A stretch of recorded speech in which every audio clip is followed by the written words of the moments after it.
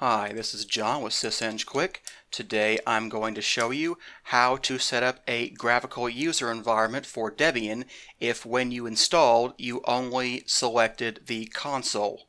So first, when you go in, you need to log in as either root or use your normal account and do sudo, but I've logged in as root and will run the command tasksel.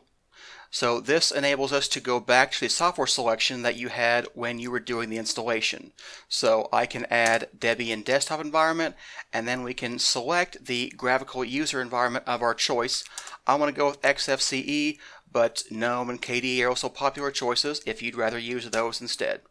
Go ahead and hit the OK button, and it will start retrieving files either from your DVD image or from your network mirror, and it will go ahead and set that up. Alright, now that that's done with the package management, you can either reboot or you can change your target. I'm just going to go ahead and reboot, and we'll get into the graphical user interface.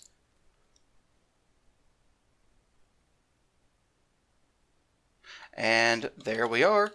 Now we have XFCE running and set up, and we can use that in the future. Alright, thanks for watching. See you next time.